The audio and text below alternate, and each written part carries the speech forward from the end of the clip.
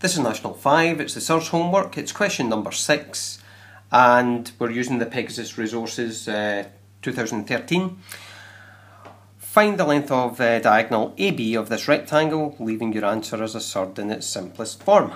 Right, so what I've got is I've got AB there. I'm going to just put in a point C for that one there. It's a rectangle, so I know that that's a right angle triangle. And this type of question here lends itself to working with Pythagoras theorem. So I know that that's 2 root 5 there. This here is the same as the opposite side, which is 2 root 7. So what I'm then going to work out is the hypotenuse AB. Okay, so and I'm going to do that by Pythagoras theorem.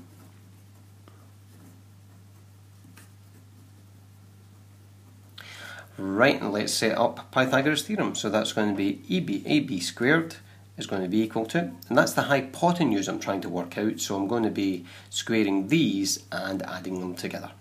So that's going to be AC squared plus BC squared. So let's put our values in. So AC squared will be 2 root 7 squared plus BC squared, which is 2 root 5 squared.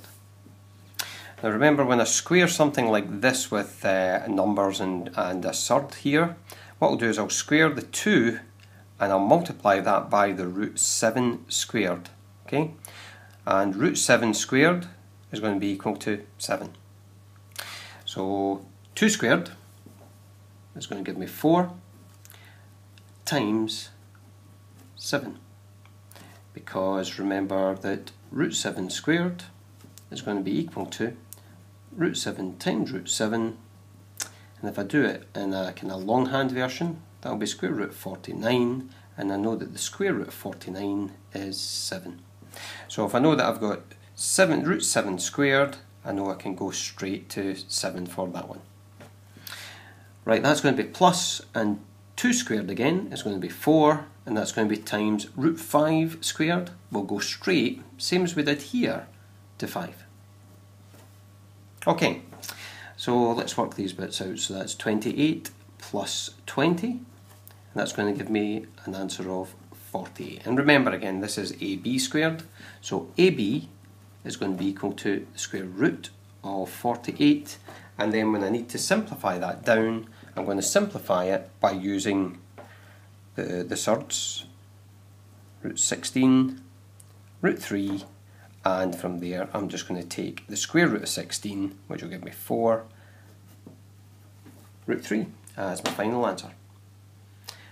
Okay, so this one here is worth 4 marks, and again this could be a kind of standard exam question on surds, a mixture of surds and Pythagoras theorem. So let's have a look at where we're getting our marks. So 1 mark for knowing to use Pythagoras theorem in this one. The next mark there for squaring out the surds that we've got, so that gets us the mark there. I'll go for a mark for getting this part here. Okay, so that would be going for the root 48, and for simplifying it out fully, that would give us the 4 root 3. So that gives us our 4 marks for question 6.